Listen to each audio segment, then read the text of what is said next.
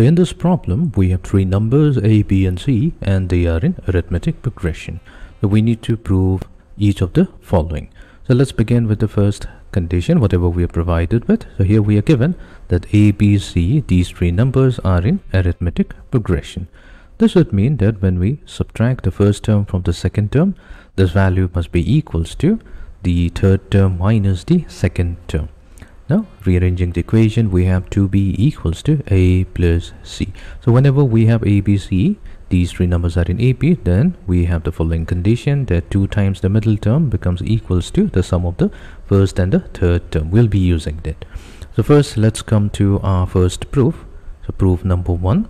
So we will begin from the right hand side, and from the right hand side we will show that this is equals to the left hand side. On the right hand side we have 4 times a minus b times b minus c, but we can split 4 into 2 times 2. So we have 2 times a minus b multiplied to 2 times b minus c.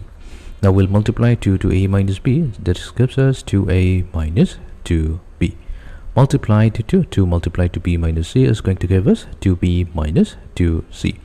The reason why we did this in this particular fashion, so that we can replace the value of 2b with a plus c.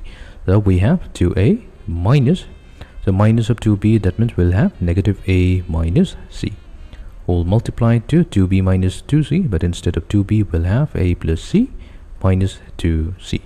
This will be equals to, so 2a minus a, that's positive a, so we have positive a minus c multiplied to a, so positive c minus 2c is going to give us negative c, and the product is simply a minus c whole squared, and we have obtained the expression on the right hand side.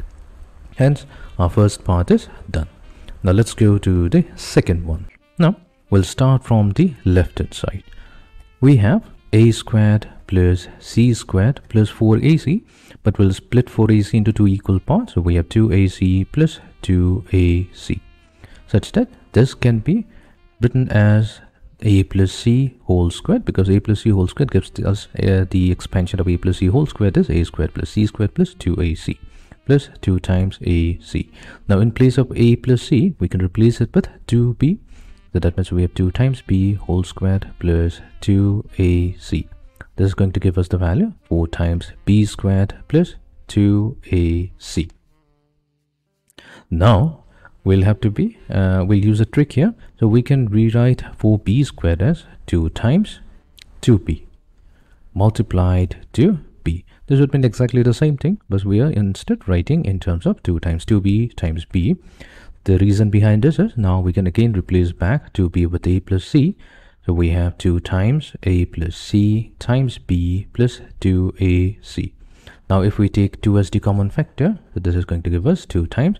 So we have a plus c times b, so that's ab, plus c times b will be bc, plus from here 2ac. We have already taken 2 as the common factors. We're left with ac, and this is the expression on the right hand side.